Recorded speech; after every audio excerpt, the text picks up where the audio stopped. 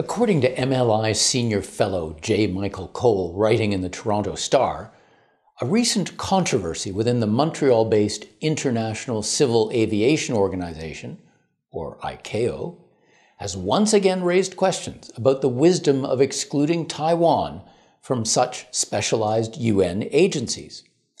A US-based academic reached out to ICAO on its social media asking whether they would share time-sensitive information with Taiwan about China's rapidly unfolding coronavirus public health emergency.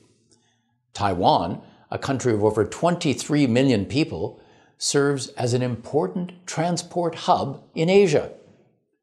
ICAO's response was not to promise access to the information for Taiwan, but to block the Twitter account that asked the question. Other academics and journalists also reached out to ICAO and were similarly rebuffed.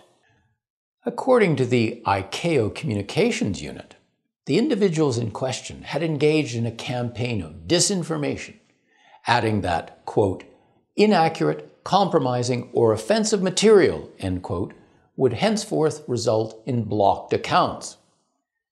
At no point did the original academics refer to Taiwan being allowed to join the UN. The questions were technical in nature and pertained to whether alternative ways could be found for Taiwan to get information. An ICAO communications officer later claimed that, quote, to the best of our understanding, information is all being promptly shared by China with all of the applicable aviation stakeholders and officials in its sovereign territories, end quote. Two main problems with that contention stand out. For one thing, Taiwan isn't a sovereign territory of the People's Republic of China.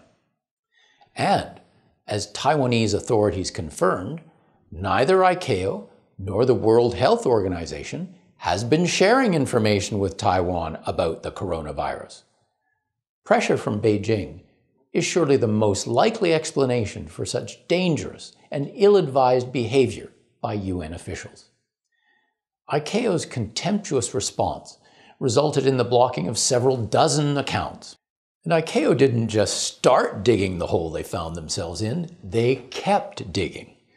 Campaigners and advocates were spreading disinformation. ICAO even began claiming it hadn't blocked anyone for asking anything about anywhere. Those who claimed to have been blocked or asked for the reasons why others had been blocked were, in their view, contributing to the spread of this misinformation. Overwhelmed, the communications team at ICAO engaged in damage control and sought to cover its tracks. As a result, the organization's responses were self-contradictory, the accusations invidious, and the behavior fell well short of what we should expect from a UN agency. Perhaps ICAO's communications officers aren't fully aware of Beijing's designs on Taiwan, the complex history that surrounds its claims, or China's open efforts to bring the UN and its agencies to heel and make them instruments of Beijing's will. So, to use a rather impolite term, such individuals are useful idiots who likely mean well, but soon find themselves dragged into Chinese Communist Party-style censorship. This silly incident is emblematic of the deeper problems at the UN, where we have allowed an increasingly authoritarian regime to hijack international institutions. Dealing effectively today with global public health emergencies like the coronavirus outbreak requires that we deal with the world, including Taiwan, as it is, not as Beijing wishes it to be. I'm Brian Lee Crowley for the Macdonald-Laurier Institute.